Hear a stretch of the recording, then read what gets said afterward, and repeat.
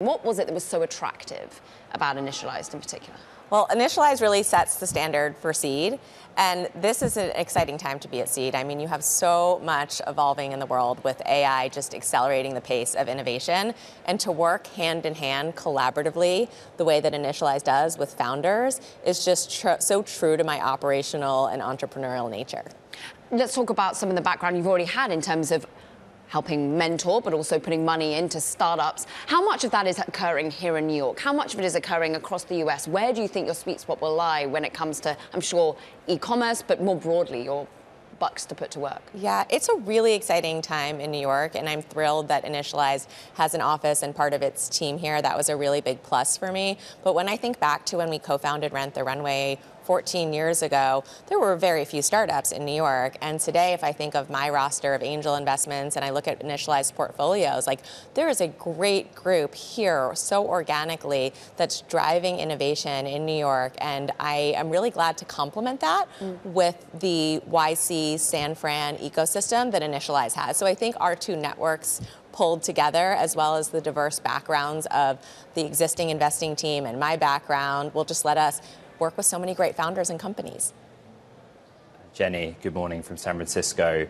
I'm obsessed with this idea that not all VCs are the same. You get different types. Some have been founders, some have not. Some have come from sort of legacy financial institutions. Some have been engineers at software companies. You were a founder, and I wonder how that helps you make investment decisions.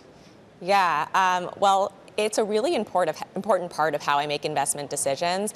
My lens as an entrepreneur really let me see how to work with investors in a way that felt helpful and organic. And I was lucky to have a team of former entrepreneurs and operators myself. And it gave me a sense of how I could relate to the aspects of entrepreneurship and a founder that I think are game-changing for picking winning investments. And very unique to Initialized is the whole investment team is former founders, operators, builders from lots of different industries. And that is so special and unique, and it's really what made me feel at home when I got to know the team. I have met hundreds of VCs over the course of my career, and their approach at Initialized is very unique. And when you look at venture, not much has actually changed in how venture is done, and yet the world around us has changed so much. And for Initialized, it's like there isn't a playbook. It's like they're creating their own playbook of what works based on their experience as entrepreneurs, founders, and operators. And that's exciting to me. That's fast-paced and entrepreneurial and feels comfortable to me. Right. Well, like even with the playbook, there's a lot of choice, though, right? So you're doing seed, but you're doing seed across such a broad range of categories. Is there one particular area that you're really excited about thematically that you think you'll write a lot of checks to?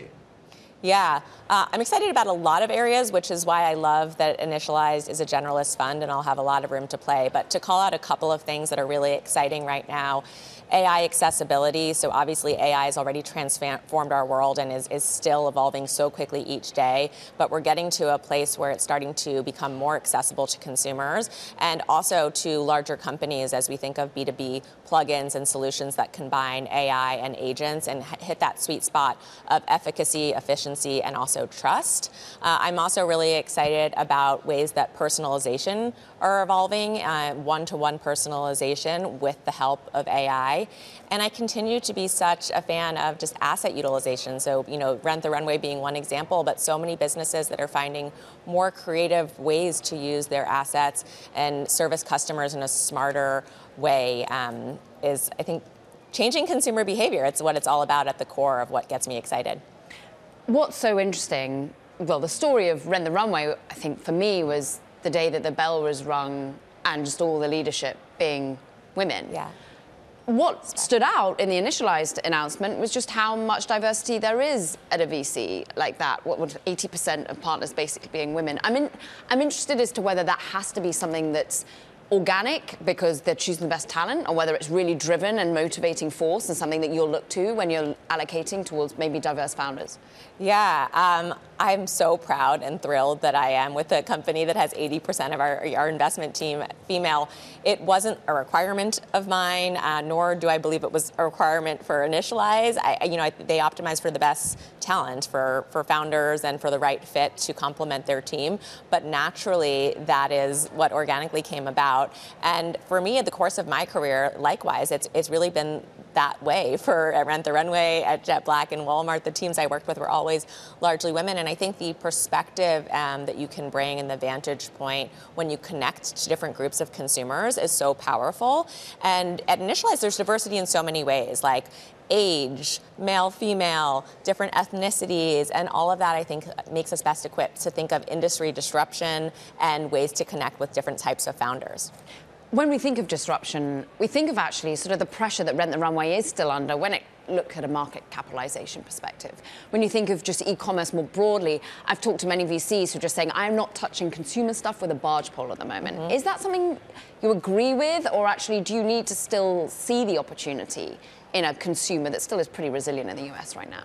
I think it's an exciting moment to be contrarian in that category. So I'm still really excited about innovation in the consumer landscape.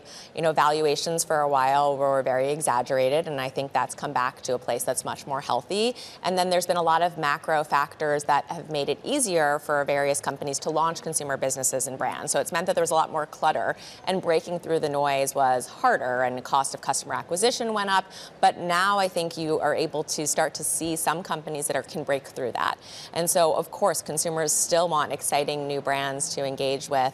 I'd say in particular what gets me excited is brands that spark experiential components that pull on our heartstrings and touch different experiences we have in our life, because the internet has made things so commoditized. We can buy things cheap, we can get it quickly, we can find almost anything. And so injecting that essence of personalization and that essence of experiential thoughtfulness, like that to me is where it's at as I think of this next generation of consumer brands.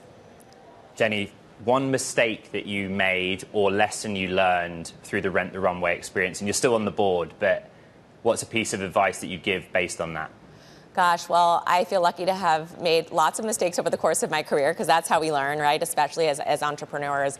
Something that always sticks in my mind is when we were first starting the business, we didn't have a fashion background or a technology background. And I'd say with regards to fashion, we quickly scaled that learning curve. We had a lot of conversations and got to meet people in all parts of the industry. But related to technology, we were much more intimidated by the fact that we weren't engineers ourselves, and we thought we could outsource that part of the business. And the reality is that anything mission critical of the company, you really can't outsource, right? And you need to find ways to at least probe and ask the questions, or have eyes on whatever's happening, day to day.